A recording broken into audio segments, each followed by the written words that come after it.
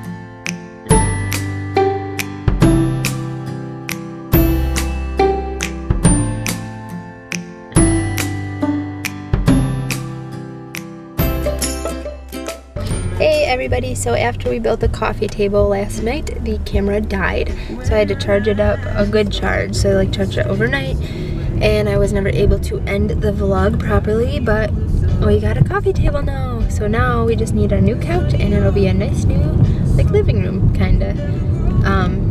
And we were thinking about also getting an end table as well, which we have like $60 still towards Kohl's that we were gifted, so if we can find something for a reasonable price that kind of matches our coffee table, we were thinking about doing that, and then we'll have like a whole new living room. It's kind of cool. It's nice, like how things are falling into place. We found a nice couch, we got our coffee table, we're probably getting an end table. I know it sounds so silly, but like when you're an adult, these are the kind of things you get excited about. So I just wanted to properly end the vlog. I hope you guys enjoyed our little building session. I was only laying on the floor because the boys were doing stuff, so if that clip is still in there, I did do work.